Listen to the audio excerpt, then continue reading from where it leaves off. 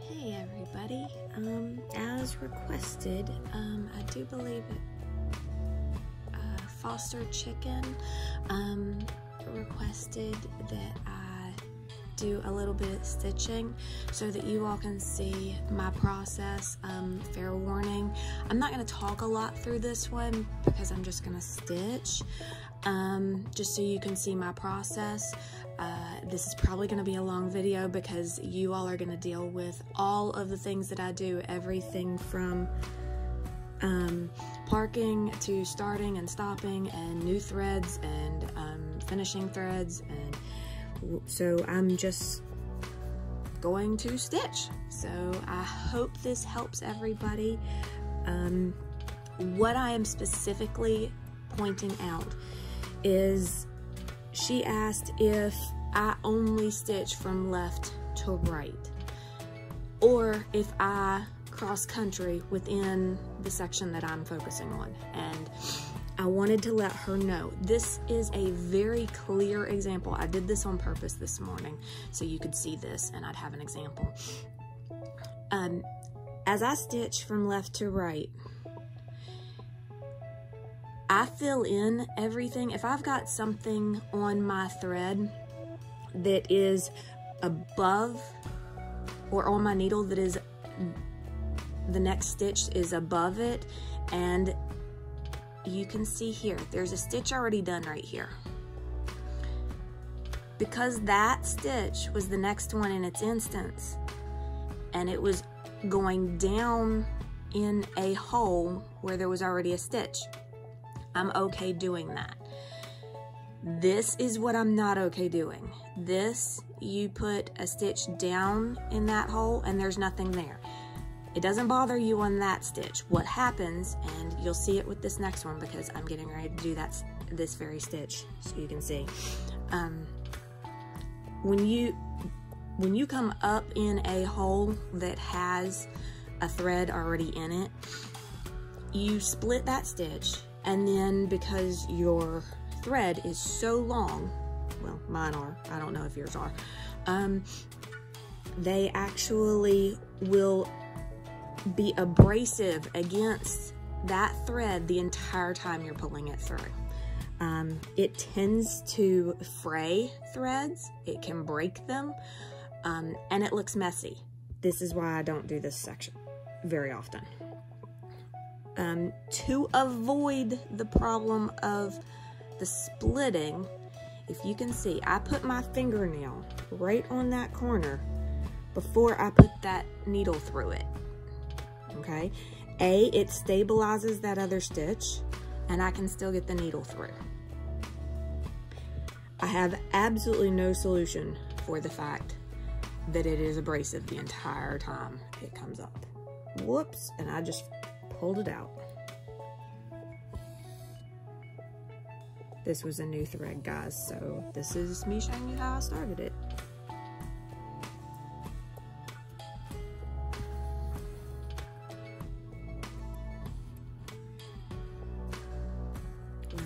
Again. All right. I made that really short. That's actually why this magnet is here, guys. It's holding all of these little starts and stops out of the way. These short ones pop up more than the longer ones that are over here. And that was driving me nuts because it kept getting caught in this. So that's why the magnet is there. We're gonna hold that this time.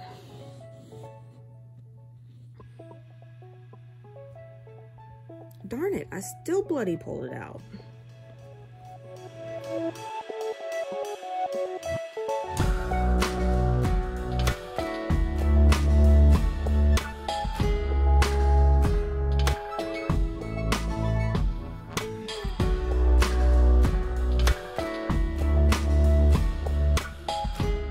If I accidentally do that on a stitch here or there, it's not the end of the world, but I don't like doing that. Instead, I like where they butt up against each other. So my pattern, where is that? Just so you all know, I'm zoomed in on the cross stitch so you can see the cross stitch. I have my pattern keeper on a tablet that's to the right of this video, and all my colors to the left.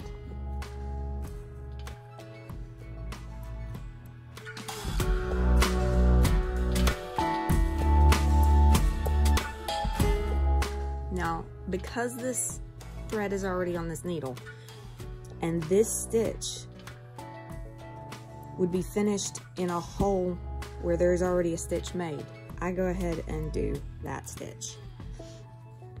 I will then take it to the next spot, and if that stitch is finished below it, then I will make it. And I continue that way until I have one that is not stitched. This is the next instance on this one. Let's see if you can see it right here. And as you can see, if I come up this one, I would finish it, and there's a stitch there. So I'll finish it. And then go to the next one.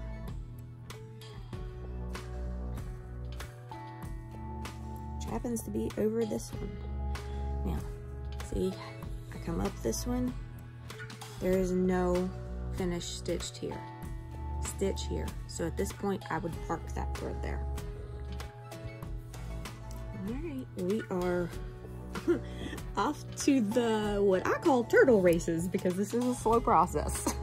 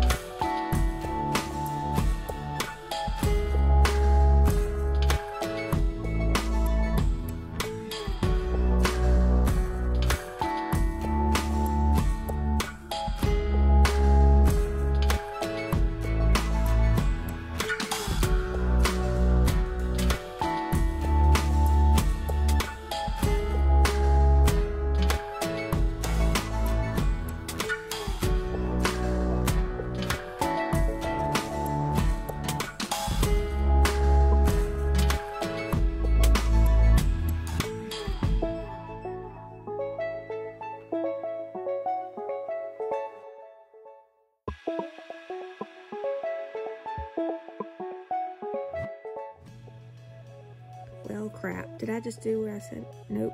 Okay, here's another example.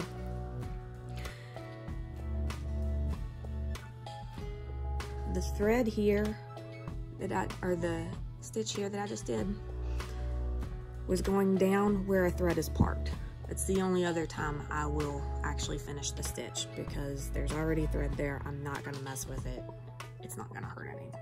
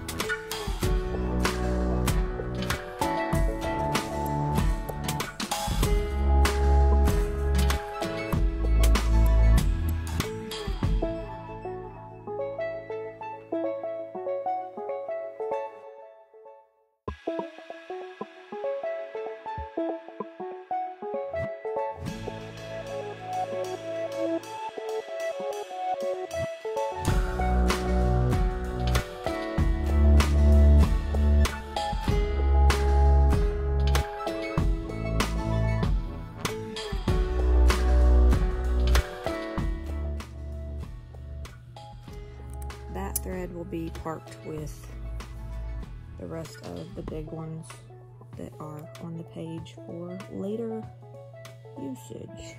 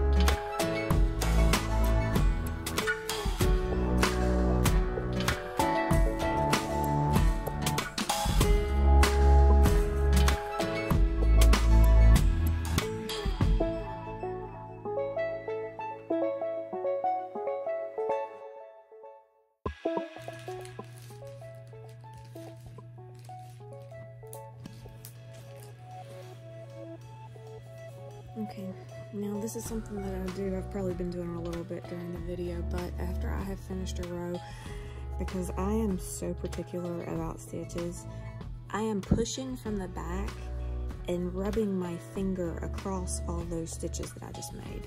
All that does is flatten everything out and make it nice and smooth. Well, you're gonna see all kinds of dog hair, but that way I don't end up with any crazy bumps.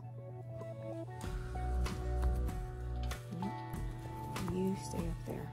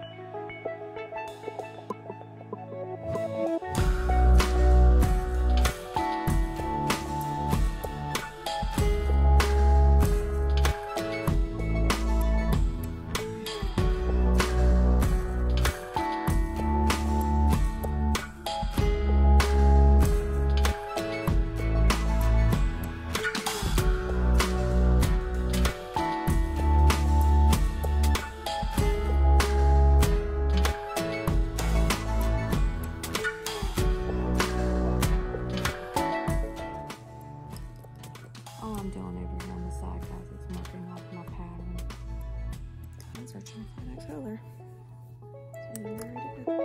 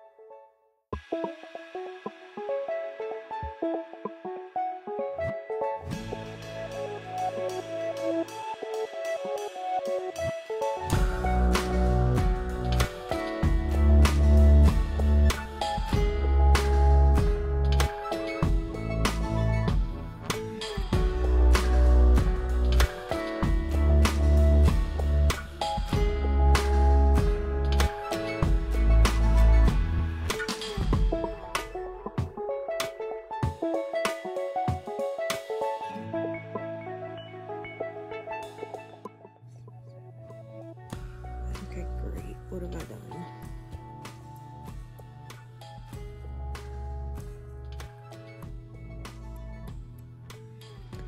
You all are wondering right now, I'm supposed to come up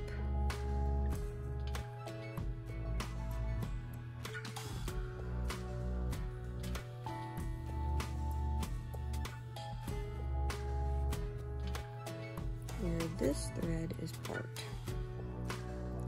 with this purple color. So that means I have parked this brown thread in the wrong spot.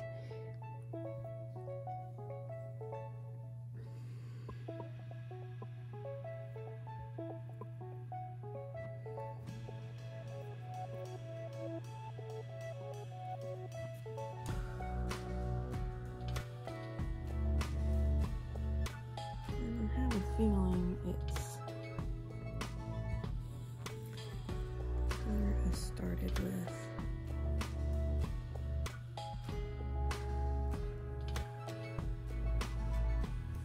Let's get the purple one in. One of the few times you see me turn my work.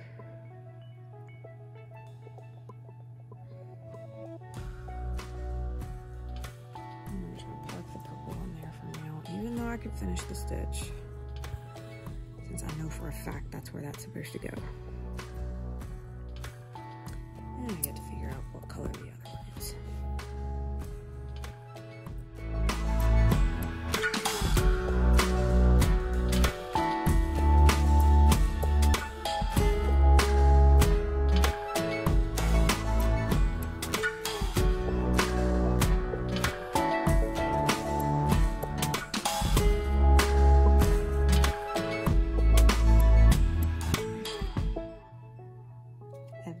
What it is. All right, we're just done with it. So we are going to flip my work. Gotta get my needle. Flip my work, and in this case, because it's in the back, I'm flipping it over so that I can. Sorry. I'm flipping it over so I can thread it.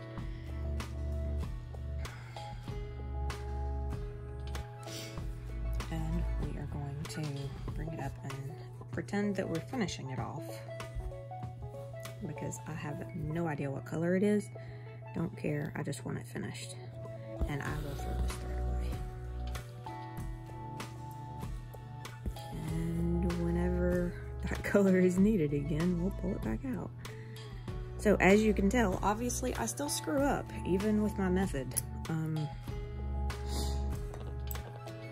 Which means I may have used the wrong color, I may have done the wrong stitch, who knows. It is what it is, and I just move on.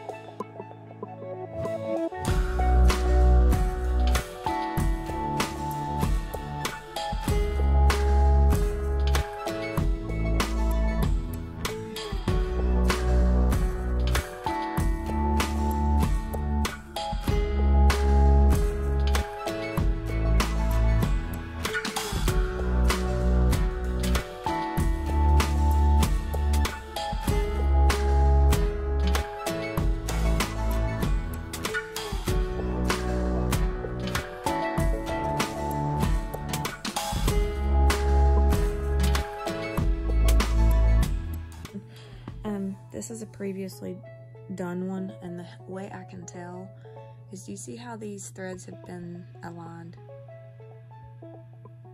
Whereas these threads are twisted together in an individual. Let me get you an individual one so you can see it. Okay. They come twisted together. That's a full 6 strand. Okay. When I pull something off of the loop that I know has already been separated and run through magic thread or thread magic, I can tell because they're aligned instead of twisted.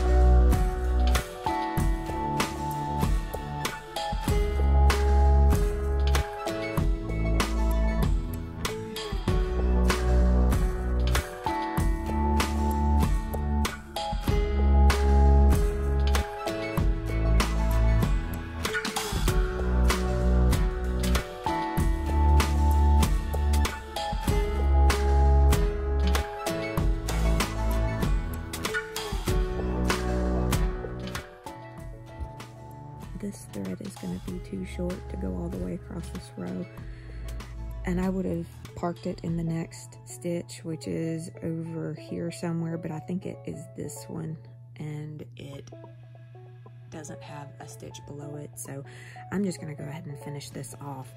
And something else to note, I do not typically do anything right on the very edge like this because it may not get covered, so I just don't. As you can see, I'm seriously lined up here, so I'm just gonna go one below it, go one above it, so it's gonna be a bigger tack stitch, and then put the tail behind that. I only do that because of my own preference. You can do whatever you want.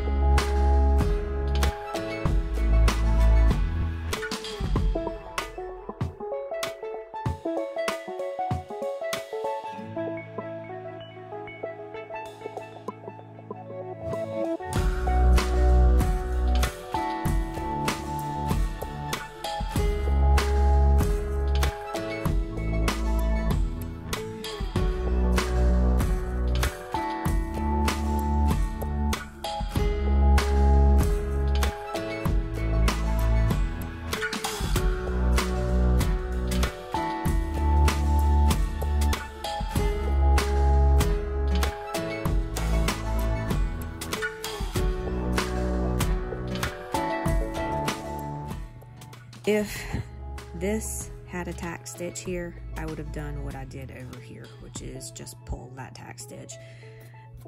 It doesn't go anywhere. In this case, it's hiding underneath my magnet, so it's not gonna hurt anything. It's not even gonna hurt anything if you stick. If you don't have magnets securing them down, it's not gonna go anywhere.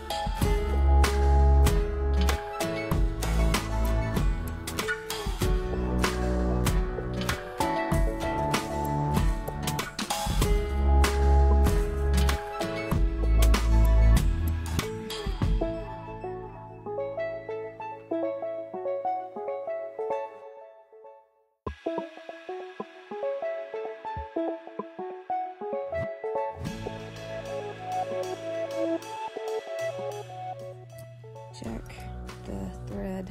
You get to see my little jar that I keep. This is where I keep all my extra threads. And since it was the last thing that, well, was in here,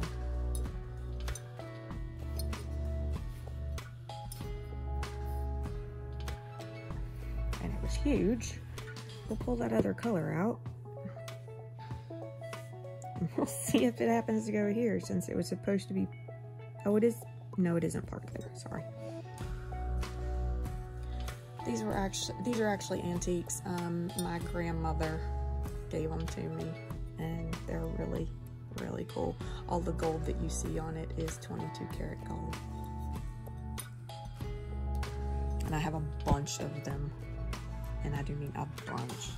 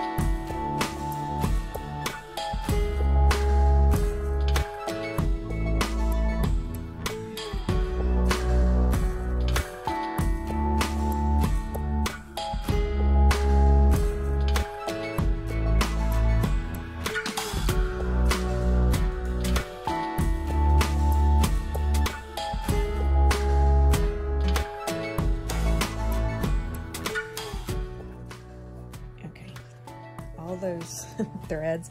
If you haven't noticed, I have been parking all of these threads up here and I've just been leaving them. I typically do that until all of a sudden they get all tangled and there's enough of them that it warrants pulling these apart and pulling this open and unwinding it and wrapping it up in there.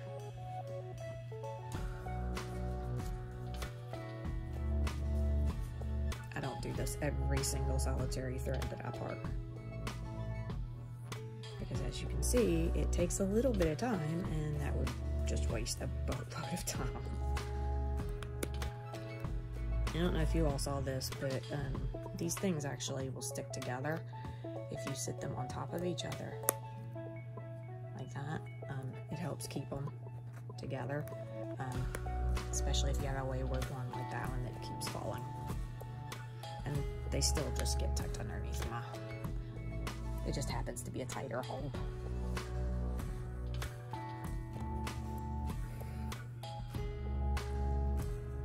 If you all are sticking through this video with me, I am seriously impressed. Because I would think just watching me stitch would be boring.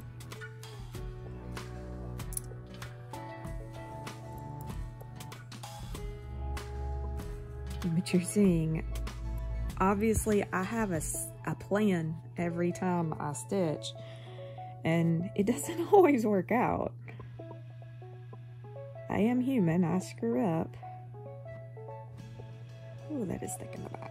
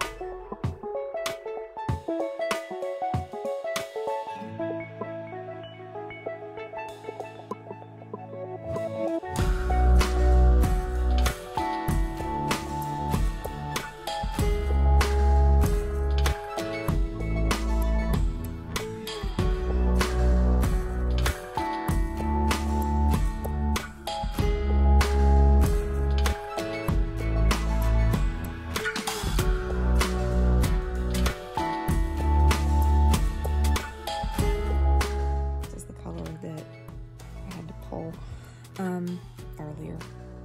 I don't know. Anyway, if I went ahead and did the colors that are already parked, this stitch would be going from here all the way across back over to here. That is a really long thread, and this color goes across a lot of this. So that would officially tuck those stitches in. So I'm actually going to start this thread.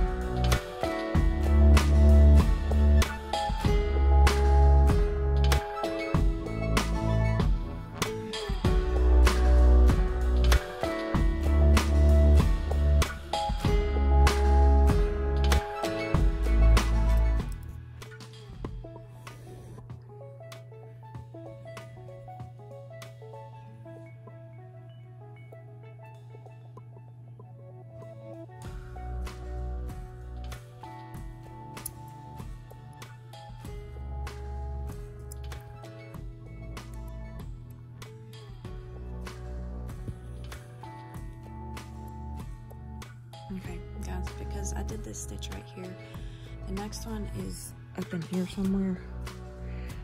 That is a really long way to travel from this section up and not get covered, so I'm actually gonna bury it a little bit on the back.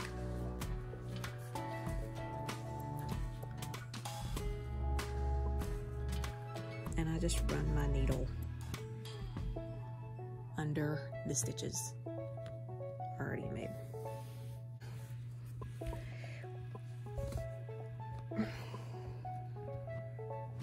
And this is just getting parked.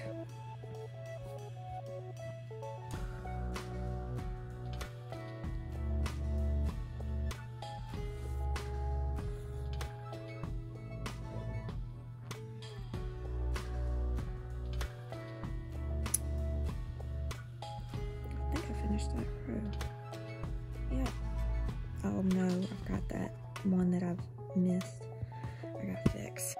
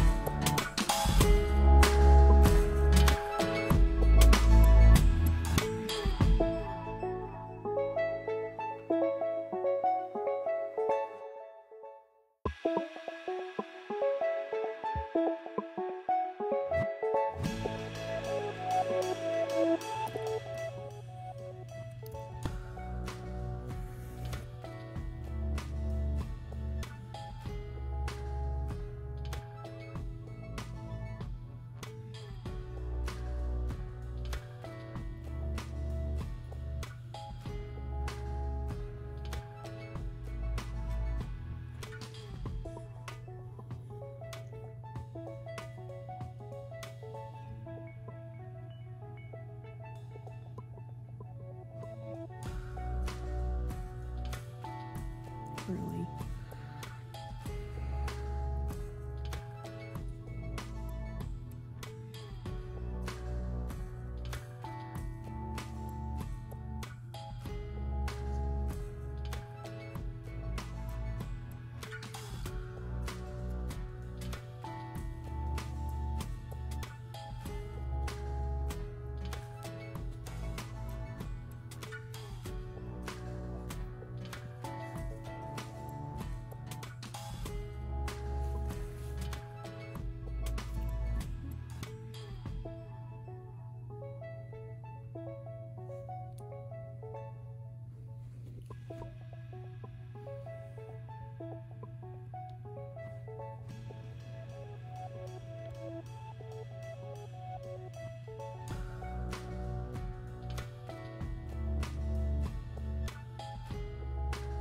Nope, not you.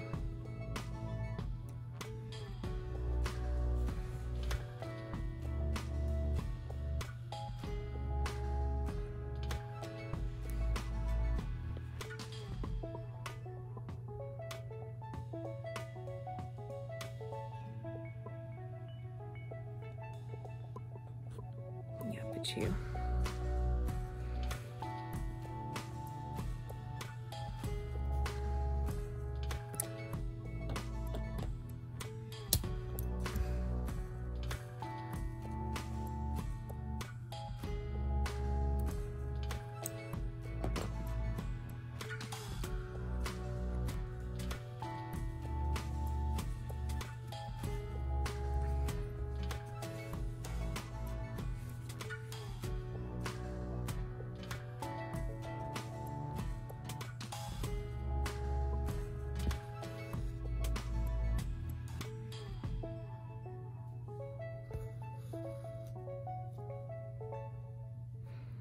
Yeah, I'll check you darns.